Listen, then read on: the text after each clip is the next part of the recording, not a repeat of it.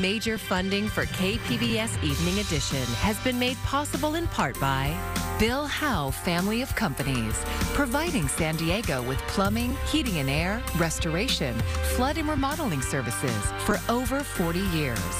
Call 1-800-BILL-HOWE or visit billhowe.com. And by the Conrad Prebys Foundation, Darlene Marco Shiley, and by the following.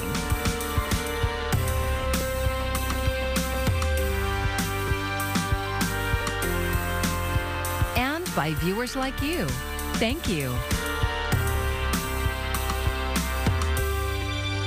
It's arguably the biggest problem faced by local governments across California, homelessness. Thanks for joining us. I'm Maya Trabulsi. A major way both the city and the county of San Diego work to solve the issue is by following an approach called Housing First.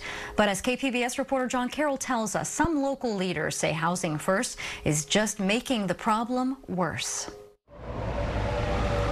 The numbers are not what anyone wants to see. Data from both the city of San Diego and the county show rising numbers month after month of people on the streets and in shelters. Even though Housing First works for some, it's not the panacea that everyone expects it to be. County Supervisor Jim Desmond and a handful of other local elected officials summoned the media to the county complex in Kearny Mesa today to say Housing First, a program, simply put, that prioritizes getting people off the streets and into housing, is not the way to go. They've got to deal with the demon of drug and alcohol abuse in their lives. And until they do that, they're not going to progress. That is the crux of the complaint against Housing First, that the program is, yes, getting people into housing, but not mandating that they deal with problems suffered by many homeless people, substance abuse and mental health challenges. You ask any cop, any firefighter, any paramedic, any ER doc, they will tell you that homelessness is almost entirely due to drug and alcohol abuse. Standing in the crowd today with us in the media were two people with a very different take on the situation. Representatives from PATH, People Assisting the Homeless, and the San Diego Housing Commission. Almost everything was wrong with what we heard here today. Ryan Klumpner is vice chair of the San Diego Housing Commission. He says what the opponents of Housing First say is all political. These were not statements based on facts, statistics, best practices. Klumpner agrees it's important for those struggling with addictions to get help, but he says opponents of Housing First are basically putting the cart before the horse. Housing First is a concept that basically says that somebody will not resolve their mental health or their substance use if they are required to do so while they are not housed, while they are on the street. That's it. Tyler Renner with PATH, People Assisting the Homeless, says people helped by Housing First have access to services to help with addiction. They have on-site support, case management, and they have connections to health care. They have connections to substance use treatment if they want. I think what's really missing from the conversation is where's the funding for said programs. So many questions, ideas, different approaches to solving a problem that can sometimes seem intractable. John Carroll, KPBS News. President Biden is touting a job well done, but says more work is needed after Congress passed a debt ceiling compromise. Minutes ago, he gave his first presidential address from the Oval Office, and he commended the bipartisan efforts by those involved in the deal, including House Speaker Kevin McCarthy. The president also spoke about his budget priorities, which included not cutting funding for programs like Medicare and Social Security, and generating new revenue by going after tax evaders. The president says he is going to sign the deal into law tomorrow. The May jobs report released today shows the labor market isn't ready to slow down just yet. Ivan Rodriguez reports on what this means for the economy and for the Federal Reserve going into its next meeting. The latest jobs report shattering expectations. In May, employers added 339,000 jobs, way above the 190,000 economists had expected. In a statement, President Joe Biden says today is a good day for the American economy and American workers. Chief economist for ADP, Neela Richardson, says the labor market is strong but extremely fragmented. Manufacturing actually shed jobs in our private sector report. Leisure and hospitality, again, a big gainer. 2, that this strength is really driven by small firms. Large firms seem to be pulling back on their hiring. And 3, we're finally seeing pay growth decelerate meaningfully. Although the average jobs numbers so far this year are below 2022 levels, the May gains remain elevated from pre-pandemic times where 163,000 jobs were added per month in 2019. The unemployment rate also ticked up to 3.7% from 3.4%. There's still pockets where firms are struggling to find qualified talent. At 3.4%, that means there's not a lot of give in the labor market. There's not a lot of people just sitting on the sidelines waiting to be scooped up. As it continues monitoring the labor market, the Federal Reserve will meet later this month to consider whether to raise interest rates for an 11th consecutive time. Richardson says her hope is for hiring not to be impacted, even if those rates keep rising. That is the definition of a soft landing in my eyes, is that the labor market stays strong even with higher interest rates. I'm Ivan Rodriguez reporting. Black San Diegans are far more likely to be stopped for biking and walking infractions, according to police data. KPBS reporter Katie Hyson has more. Black people in San Diego are 4 times more likely than white people to be stopped for things like not having a bike light and jaywalking. And Black and Latino residents are more likely to receive harsher treatment after being stopped, like being handcuffed or searched.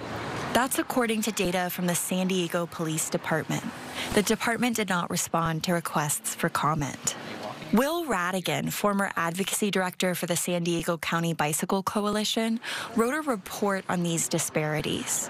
He says these minor offenses can highlight discrimination. This is where officers have the most discretion on who they stop and who they don't. They might see 10 people jaywalk in a day. They choose to stop one person. Who is that person?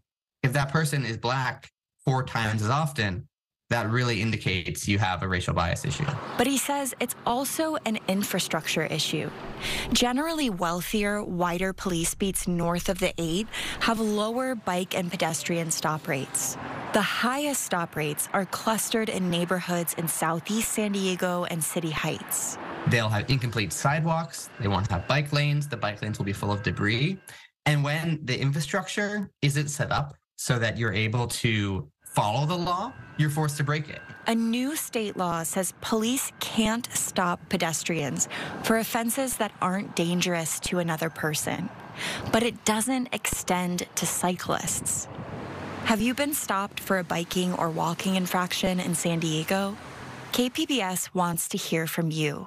Visit our site for more on this story and to share your experience. Katie Hyson, KPBS News. After a year-long closure, Lake Hodges Dam in San Diego's North County is open again, just in time for summer. But as KPBS reporter Jacob Ayer explains, there are plans to close it for good and build a new dam nearby. Lake Hodges Dam is old, over 100 years old in fact. Since it opened in 1918, it's had some wear and tear over the years and needed some critical repair work to keep it up and running. Now it's been reopened to the community. It opened yesterday and will remain open through October. We're open for recreation on Wednesdays, Saturdays, and Sundays, sunrise to sunset. So what can you actually do there? Drew Kleiss with the San Diego Public Utilities Department gives us some ideas. Kayaking, canoeing, shore fishing. We do have rental boat fishing and float tube fishing, in addition to fishing along the shore. And there's great hiking opportunities. So we're excited that that is back open again. The city-owned Hodges Reservoir is primarily meant to impound water for drinking water purposes and serves tens of thousands of San Diegans every month. This year alone, we moved over 6,000 acre-feet of water to our water supply systems. That's water that, free water that we recover from the rainfall. The water level was lowered for planned maintenance work in May 2022, which revealed new cracks and defects that extended the dam repairs into a year-long process. But even with those most recent fixes, the current dam doesn't have an infinite shelf life. The city's initiated the design of a new roller compacted concrete dam. We anticipate being able to complete construction in 2034. As for current recreation at Lake Hodges, private boat launching and water contact activities like paddleboarding and windsurfing are unavailable due to the low water levels and quality of the water. The lake is closed on the third Wednesday of every month. Jacob Ayer, KPBS News. A stern warning from Governor Gavin Newsom and other state officials to school administrators: do not follow red state's leads when it comes to banning books. A letter issued by the governor, the state attorney general, and state superintendent reads in part, access to books that may challenge us to grapple with uncomfortable truths is a profound freedom we all must protect and cultivate. I feel that is something that I should tell my kids, not the school, not the teachers. I watch the words that I tell my kids. I don't know how they're going to tell my kids. We know what happens when you dilute education for children. They become uneducated adults. In Newsom's letter, he cites more than 1,400 book bans across the country as one of the reasons for his warning to districts not to put limits on issues that can be taught. More and more kids are experiencing significant mental health challenges. For one San Diego teen, a residential treatment program was life-changing, but that option hasn't been available to some of the most vulnerable children. KPBS health reporter Matt Hoffman says that's about to change. And a warning to viewers: this story includes a mention of self-harm.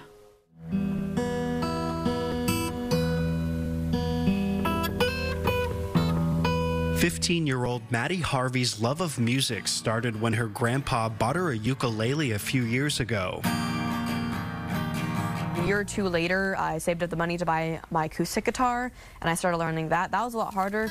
Maddie enjoys jam sessions with her friends from the Junior Reserve Officer Training Corps at San Marcos High School. Ready, set, up, run. It's there that Maddie has found her tribe. I joined JROTC, and that, like, the first day I went into my flight, I was like, okay, yeah, these are going to be my people. Maddie has done well in the program, and her instructor, Mark McLeod, says she's set to take on a leadership role with the class next year. She comes in with energy. She puts her drive into it. She doesn't take no for an answer. 3, 2, 1. The road to get here hasn't been easy. Maddie struggled with her mental health over the years. Her parents, Cindy and Steve Harvey, found out she had a sensory processing disorder at 5 years old. You know, she'd get so upset at a teacher, you know, for example, wearing high heels. That clicking sound would drive her, you know, crazy, and she'd, you know, have to be excused from class, and then she'd be outside beating her head off a brick wall trying to, you know, create any other sound besides those, you know, high heels on the floor. So I mean, and that was really kind of at the worst of it. A CDC report from earlier this year says mental health among students is getting worse. In 2021, 22% of high school students reported considering suicide, and about 40% reported persistent sadness. Maddie's parents first sent her to a residential treatment center when she was in 4th grade. She ended up going 3 different times. We were really worried about the self-harm issues, and a few trips to the hospital too. And that's when we're like, okay, we need more care. That was tough. I mean, as a parent, you don't want to, you know, like, give your child to anybody else to care for. But again, we did not have the tools necessary to, you know, to get her to where she is right now. Residential treatment is a higher level of care that sees kids staying for days, weeks, or even months at a time. At the San Diego Center for Children, it involves everything from psychiatry to counseling and therapeutic activities.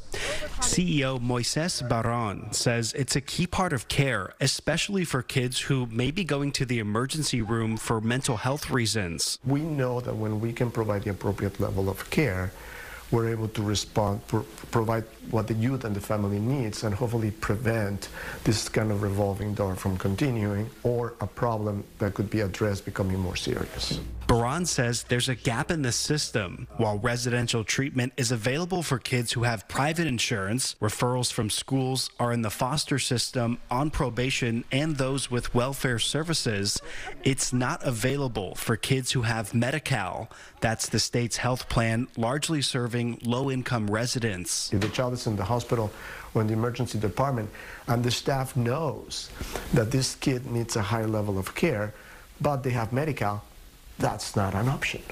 That's not an option, and that's what needs to change. What's changing that is a result of Assembly Bill 2317. It was signed into law last year, and it creates a new license category that will allow psychiatric residential treatment facilities to serve everyone, including kids with Medi-Cal. We have story after story after story of success, and families that tell us, if it hadn't been for this level of care, I don't know what would have happened to my child. We want families with Medi-Cal to be able to tell the same stories. Maddie's most recent time in residential treatment was a 7th-month stay at the San Diego Center for Children. She says there, everything turned around. I understood why this time it was the self-harm thing, and I needed to get more serious help because what was happening wasn't going to work. And then I met some really great counselors and staff, and that also deal with the same things that I deal with and have similar stories as me, and we clicked immediately. Maddie's parents say the residential treatment has been life-changing. That's just it, though. I mean, without the insurance that we had, or have the time, like, there's no way. No. I mean, she would have been in and out of hospitals every other weekend, probably. Now, since she's out of the center, she has a good head on her shoulders and has her coping skills. It's more fun and relaxed now than what it was. It's not as eggshells. It's nice. The future is bright for Maddie. At 15, she's looking forward to getting her first job soon and getting behind the wheel. I can get my permit in October, and I'm so excited. Maddie says when she grows up, she wants a job that can help people. She isn't ruling out one day working at a place like the San Diego Center for Children. Knowing that I've been there and knowing how much the center has helped people, and I know the center will still be running by the time I'm an adult. Considering how much they've helped me and other kids, I know it'll still be running.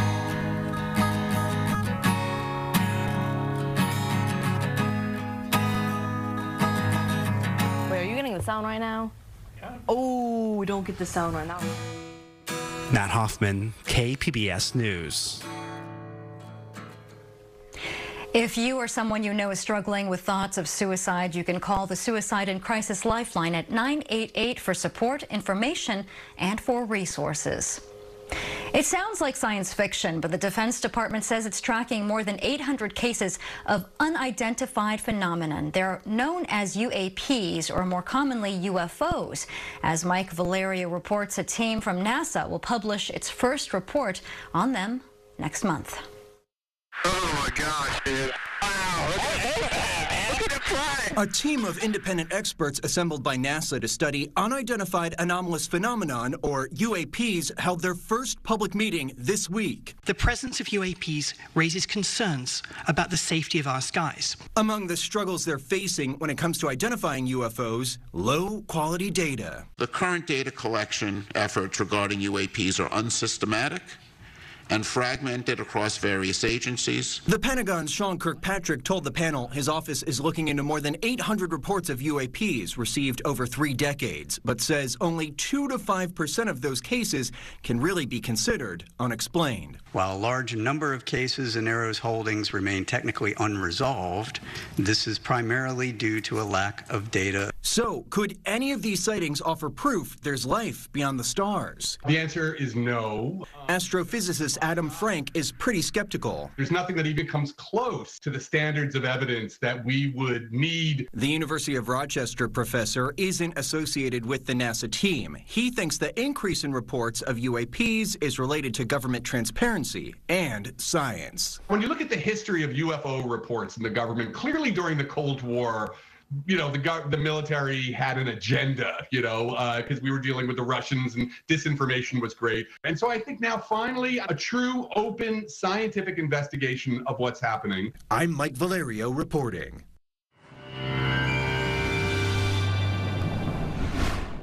Our June gloom continues through the weekend, and it just gets a little bit worse into next week. So clouds will hang tough right near the coast, inland valleys. We will see some sunshine in the afternoon hours, and that's where we'll see a little bit of warming into the weekend here. Mountain storms could be possible early next week, and maybe a few showers dancing about as another upper low approaches the area with more cooling. For tonight, clouds thickening up Temperatures dropping down to 59 in the metro. Temperatures dropping to 57 Oceanside, Chula Vista 58, Mount Laguna at 53, and Campo at 47. Here's the way it looks on the future cast. We have some low clouds tickling the coast during the overnight hours, extending into the inland valleys, and the inland valleys will see some sun during the day tomorrow, but near the coast, any sunshine limited. As we look at the forecast for you, temperatures will stay in the 60s closer to the coast, inland valleys into the low and mid 70s. Borrego Springs hits 99, and Campo's up to 75. As we go to the upper air chart, well, follow the lines here, and we'll see them all coming together with another upper low spinning into the area early next week. So we'll see more clouds, more cooling as we go to the extended forecast, maybe a stray shower or two as well. Inland areas, some sun and a little bit milder before we start to see more clouds and cooler into early next week with a spotty shower. Heading up into the mountains, still a little bit breezy at times, some sun, and then turning much cooler with that next upper low. And in the deserts, we'll see some nice warm weather here with sunshine, and then with that next upper low, temperatures not as warm early next week. And for KPBS News, I'm meteorologist Mark Mancuso. Another solid jobs report is giving the Fed more to think about. It's trying to find a balance between economic growth, inflation, and interest rates. SDSU's Miro Kopik gives us some context in the Friday Business Report. The job market is extraordinarily resilient and very, very dynamic. This was 78% higher than the consensus estimate of about 190,000 jobs. 29 straight months of employment increases since January of 2021, over 13 million new jobs have been created in the U.S. economy. So this, it's very hard for the Fed to kind of balance this off because they're not seeing the interest rate hikes that they've had really impacting the job market. But so the Fed is going to, after today's jobs report, the odds that they might actually increase their rate in June increase somewhat. My bet is that the Fed will still pause for June because they need to let the economy catch up and the different sectors catch up. Wages were up 4.3%. That's decelerating when wages were up on an average of 5 to 5.5% during most of 2022. But, we're going to see because this labor report was very, very strong. Pride Month festivities will officially be underway this weekend as thousands of people will head to the beach to celebrate. Oceanside Pride by the Beach kicks off tomorrow at noon near the Civic Center. It's the first big festival marking Pride Month in our county. It features a number of booths run by local businesses and stages set for live entertainment. While Pride is only one day of celebration, it's the day or the month where people really find the courage to normalize their own identity, to come out to their parents, to come out to their friends, or to find courage to just be authentic to themselves and be surrounded by people that are loving, supporting.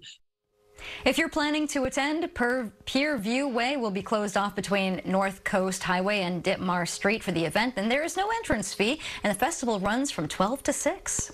Looking to catch a movie this weekend? KPBS cinema junkie Beth Accomando has a couple of recommendations, starting with Spider-Man Across the Spider-Verse. It's the eagerly awaited sequel to the 2018 animated hit Spider-Man Into the Spider-Verse.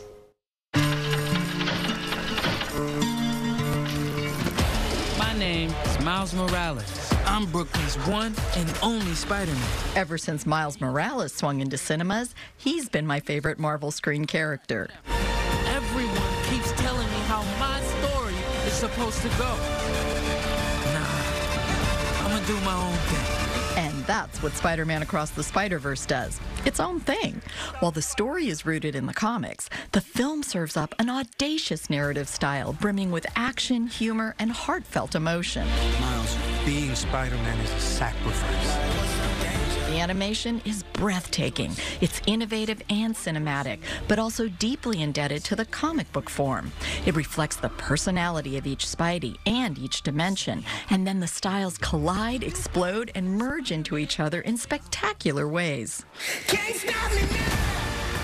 But I just have one complaint. the cliffhanger ending. I was not expecting that, and there's something frustrating about the lack of resolution. But the third film is supposedly coming out early next year, and since Miles has yet to disappoint me, I'll just try to be patient. If you want to animate your weekend, then just go see Spider-Man Across the Spider-Verse. It's beyond amazing. But if you're looking for something a little weirder, then I recommend the truly insane Larry Cohen film, God Told Me To, presented by Bonkers Ass Cinema this Saturday night at 10 p.m. at Digital Gym Cinema. I could tell you what happens in this film, but you'd still be surprised and shocked by how it all unravels on screen.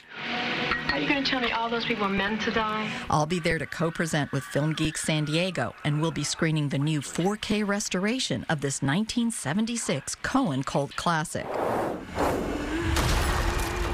And finally, there's a new adaptation of Stephen King's short story, The Boogeyman. The story is about a monster that hides in closets and under beds to terrorize kids and their families. The film taps into horror fundamentals and takes the horror seriously. It mercifully does not hide behind a Scream-style meta jokiness, and it delivers a cool, scary monster.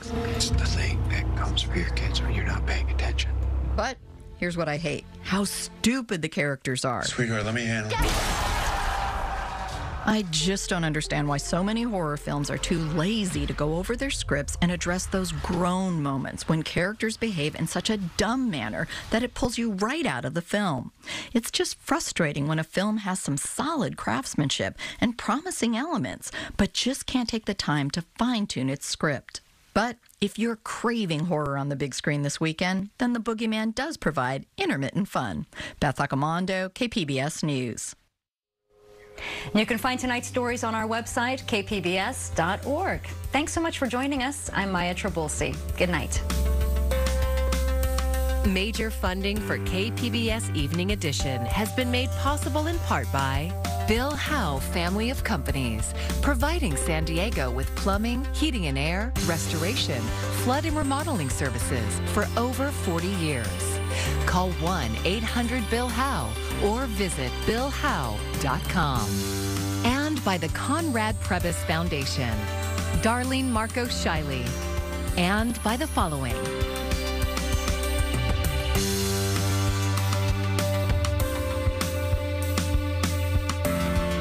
and by viewers like you. Thank you.